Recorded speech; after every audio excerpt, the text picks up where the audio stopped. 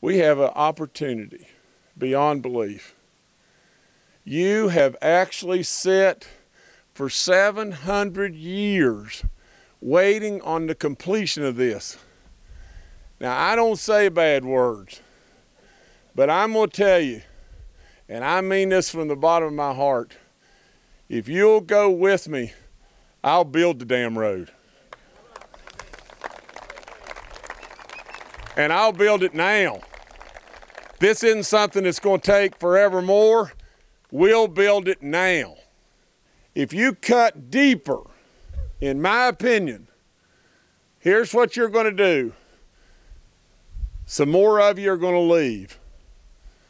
You're going to close our state parks. You're going to close our schools. You're going to absolutely sabotage our seniors, walk away from our vets.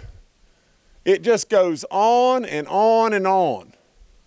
In order to get to the sacred ground of balance the budget, there's got to be more than balance the budget.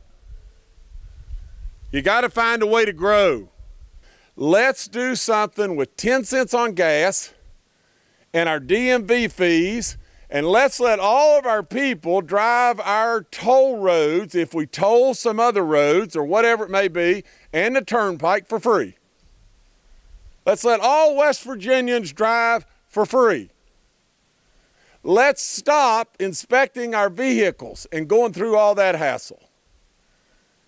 Let's change our DMV fees and 10 cents on gas. And you know what that does?